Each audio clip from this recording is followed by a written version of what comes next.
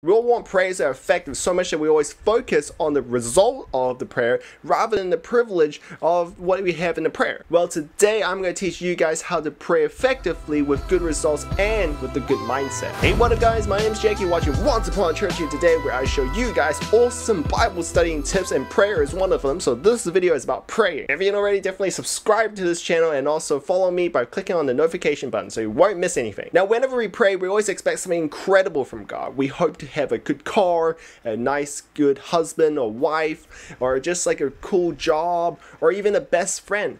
Wherever we have petitions for these things, we always seem to not be able to see what we want. I think that many of us forget that developing a relationship with God is more important than what we expect to get from God. So it's always good to prepare a mindset whenever we pray. Now, practicing a prayer to me feels like it's more like a YouTube comment. Here's an analogy of what I mean. To me, practicing prayers is like writing a YouTube comment to my favorite YouTuber. Now, imagine yourself watching an awesome YouTube video from a YouTuber that you really love. They make a really pleasing video for you to watch and you want to write a comment about it. So you say like things such as, "Oh, that's so nice, that is so cool, you're so good looking." For me, let's say Casey Neistat. Well, you would really want them to reply back to you, right? Now in Casey's example, he probably get millions of comments every day, and it's really hard for him to reply to each and one of you. And if he replies to you, you'll be so happy, right? "Oh, he replied to me." Even more astounding is that he is hearing you and helping you in your needs. Sometimes it doesn't even matter what you ask him or what he says to you. It's the fact that he took the time to reply to you out of the millions of people. Do you feel special? That's the same way we should feel about God. The fact that he is actually talking to us rather than what we should expect from him, right? It is an amazing feeling that God is talking to us and that we are so special to him. And if it's his will, then he will help us. Do you know what the best thing is?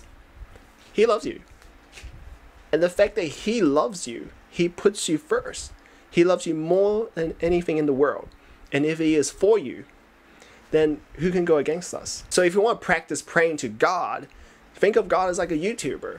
Think of him as someone that you really admire, that you want to watch every time, and you want to comment and also subscribe to him, of course. So that's actually the prayer mindset that we should have for God. Not that we're expecting something more importantly, but more of a developing relationship with him. So in the next half of the video, I want to talk about a simple format that Jesus himself practices his prayers the way he did 2,000 years ago. Jesus himself either prays during the day or during the night time. That time is when he can give his undivided attention to God. For us, it could be us waiting in the train. We aren't doing much anyway. It could be running on the treadmill. "Please God, help me lose some weight."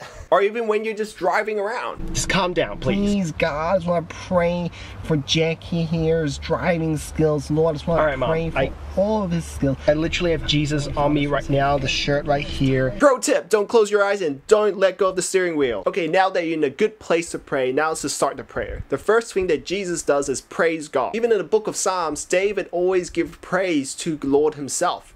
And let's face it, he actually deserves it. God deserves every praise that we ever give him. He created everything anyway, right? Things that we can say is how mighty he is and how awesome he is. Even songs of praise is a good idea. Next is we can always talk about our petitions, like the things that we want to ask from God and help you in life. What are the areas in your life that you need peace in? Ask God to deal with things according to his wisdom and his will. Dear God, please help my viewers. Press the subscribe button and also the notifications button so that we can support this channel and spread out your word, God. Amen. Next up is the confession. We always have sins in our hearts. We have things that we are not proud of doing, and it's important to ask for forgiveness whenever we pray to him. Addictions, greed, lies, all these sins disconnects us from God, and it's important to ask for forgiveness, not that we deserve it, but because Jesus earned it for us. Last but not least, we should always give thanks to our Lord because he is awesome. He deserves all the credit that we ever did in life, that the existence of our lives is what we need to even give thanks for. Even the smallest details in our lives is enough to give thanks to God. Thank you, God. Hey guys, what's up? My name's Jacky. You're watching Once Upon a Church, and I want to ask you guys how you guys pray at home. Definitely write in the comments below what you think about this video. If you like this video, definitely click on the like button and also share with your friends on how to pray for them. I was going to make a Bible studying video, but I want to change it up to make a little prayer video since prayer is a part of Bible studying, if you don't know. I think that this is a really good video and I really enjoy making it. Anyways, my name is Jacky and I'll see you guys next week, okay? Bye!